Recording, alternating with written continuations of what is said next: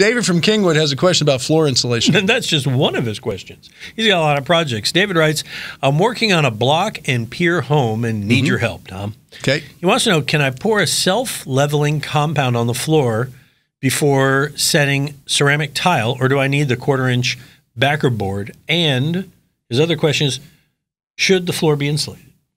First off, backer board's an easier way to go and a better way to go. You put it down, it stays in place, because what you're doing is you're laying the backer board in a 1/4-inch thick layer of thin set, and then you're screwing it or nailing it down to the subfloor so it all holds together, but yet separates the movement. And then, of course, with the thin set on top and the tile, you're going to have a really good solid floor, and that's the best way to go. Self-leveling compounds are for a different situation where you have to level a floor because it's out of whack. You put on concrete and put on wood, whatever the case may be. It works better, by the way, on concrete floors, and that's what it's designed for. As far as insulating underneath, code requirements today say you're supposed to. If it was my house and I was building a pier and beam, in this part of the country, and I built a lot of them, and I could get away with it, which I tend to get away with a lot of things. Just a couple could provide. I had to put a little there, but I would not insulate under my floor if it was. Let it breathe. I'd let it breathe. I would put up with the very few cold days we have in the winter and kind of enjoy it as kind of a fun time, and with slippers and a robe and chili and a fireplace. Just a pair of socks. I got big, thick socks, too. Yeah, me too. Go to Duluth Trading. They got the big, thick ones. I got an REI. Okay, there you go.